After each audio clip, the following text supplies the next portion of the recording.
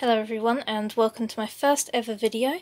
This video is going to be on Venus flytrap propagation, and in this video I'm going to show you 3 different ways of propagating your Venus flytraps. So the first method I'm going to show you is flower stalk cuttings.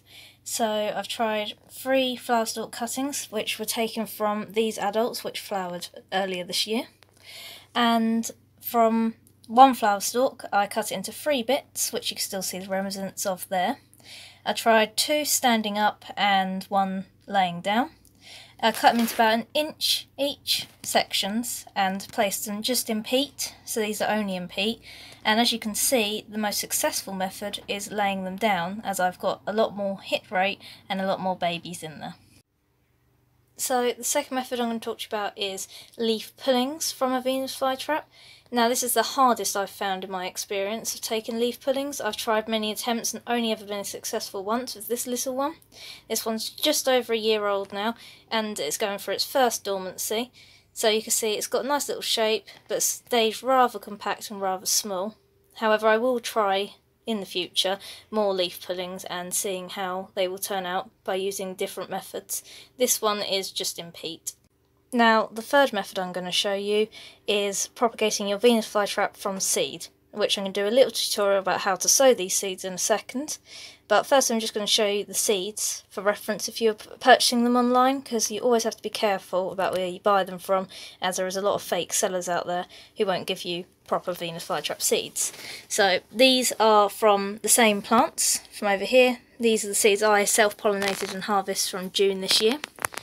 And as you can see, they produce little flower pods, which some have still got the seeds in, which these have been stored in a cold place. They should still be very successful at germinating. The seeds are very small, little teardrop shapes, which you can see here and here. They're not very big at all. Right, so now I'm going to show you how to sow the Venus flytrap seeds onto the soil. So firstly, you need to make a mix. I'm using peat and perlite mix, so about 50-50 ratio, and the pot I'm using is 7.6 centimetres wide. Okay, so I have now filled the pot with soil and watered it right through with rainwater. It's important to water the soil before you put the seeds on, as they are so small you don't want to bury them or cover them with any of the soil. So I've put the seeds in my hand ready to sow now, as you can see they're there. And now I can just evenly place them onto the top of the soil, like so. Make sure they're all even. Once you've sprinkled all the seeds onto the soil, that's it. All you have to do is make sure that you keep the soil moist, so always water from the bottom using the dish method, and never let the soil dry out.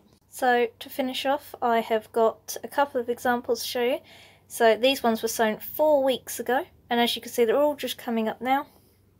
As you can see I've got a few hits there. A little one right here will be producing its first traps very soon.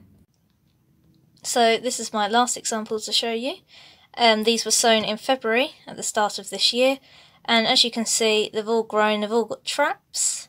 They are quite slow growing, which I've found out, but they're very healthy and they look really nice, and I'm going to skip their dormancy this year. So they will be under the light of my propagator inside, and so will the seeds that I've just sown in this video. Thank you so much for watching this video. I hope it's helped you understand how to propagate your Venus flytraps, and I wish you luck for all those who are propagating their Venus flytraps.